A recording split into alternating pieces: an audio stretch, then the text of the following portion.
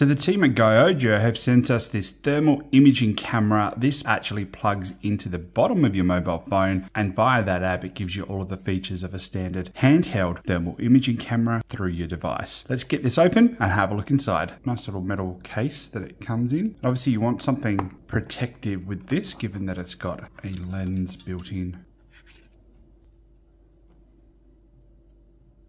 The USB Type-C, but inside here we've actually got the adapter for the iPhone Lightning port, which you would just plug in like so. So the app is called THG Start, so we'll get that from the Google Play Store, but also available on Apple. And there's all the specs if you wish to see that. But basically you've got a 192 by 192 resolution. It'll do -20 up to 400 degrees Celsius, or -10 to -50. And in Fahrenheit, that's about -4 degrees Fahrenheit up to 752. So here's our app. We're gonna head to install. Okay, and here is our app here. So fully installed, we're going to click on the app. We'll hit start now. And the first thing we need to do is actually hook up to a device. So it's giving us a few options through the app, whether we've got a handheld equipment, whether we want to search for the device via Bluetooth or via QR code. In our case, we need to insert the module into the bottom. So we don't actually want the camera facing us because we will be recording and we want to see. So I'm pretty sure it'll go into phone this way. Allow access to camera, agree. It's going to auto calibrate, and there we go. Do have to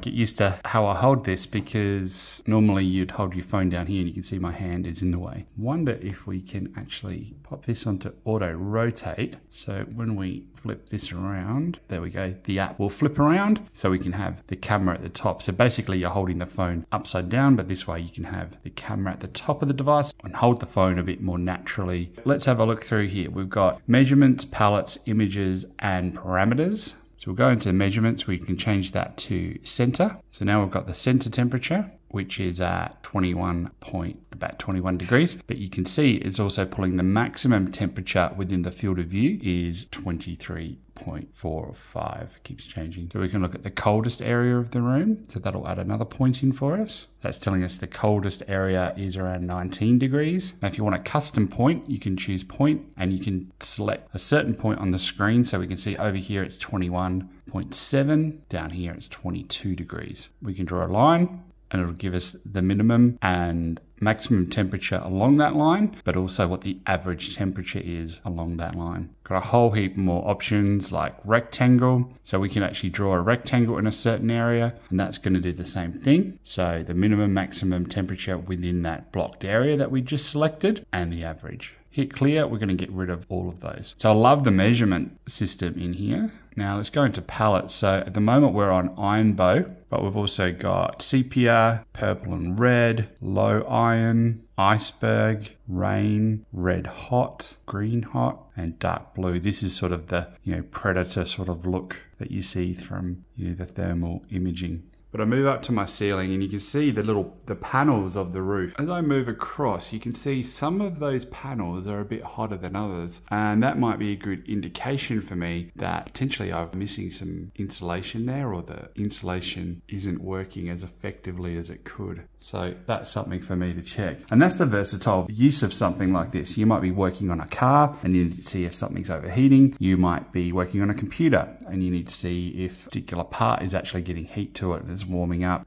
Myriad of different uses, from electricians, plumbers, mechanics, or just general home maintenance. So love all of the palettes that come through. In image, you can adjust the brightness, contrast, sharpness, and in parameters, you can adjust things like distance, temperature ranges, temperature alarms, and if you're working in Fahrenheit or Kelvin, you can even change between Fahrenheit and Kelvin in here really easily. You can set temperature ranges, but a really cool piece of kit. So here's some stored images where you can see someone's using it for, say, a building inspection. You can see the center temperature, the maximum, minimum, and the average. It gives you a date, timestamp. So you can take a picture and hit share and send that off to a colleague through one of your sharing apps to then discuss what your findings are. So love the fact that you've got the gallery there. You've also got here in the middle to take a photo.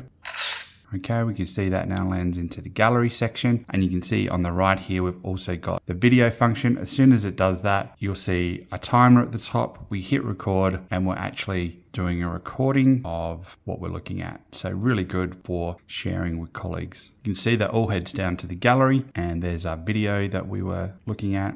And then obviously whatever measurements you've got set up will determine what gets recorded on the screen. So up top here, we've got Super IR on or off. We've got this one here, which is going to use both cameras. So that's kind of a cool view. So you can actually choose the camera in the back of your phone and this, so it puts the camera like a picture in picture. So people see live view, but then also what's happening from a temperature point of view. So you can turn that on or off. So these two are kind of linked. You can have auto calibration on or off, or you can just do a calibration each time you hit this button here. And the last button over to the side will just rotate your image. So you can see each time I press that, it's going to rotate the image 90 degrees until you get back to where you were. You've got sort of an in-screen option or a larger zoomed in option between these ones here, and then you can turn the bar on or off on the side here as to the temperature gauge, with what it's picking up as the lowest, the highest temperature, and the sort of average of that spectrum. So anything yellow is kind of mid-range temperature, anything dark blue is the lowest, and that red to white being the highest. But you can see that's calibrating by itself because we've got auto calibration turned on. So when you're done, you can just unplug, pack it away in your case, and you're ready to go. So beats carrying one of those big handheld thermal imaging devices. You can give this to anybody. They can plug it into their phone, tablet, providing it's got USB-C or Lightning port, and you can download the app. So a really convenient way to get some thermal imaging done out on the road that can be used with multiple different devices. So if you're after a mobile thermal imaging camera, I think this one from GOYOJO is definitely worth checking out.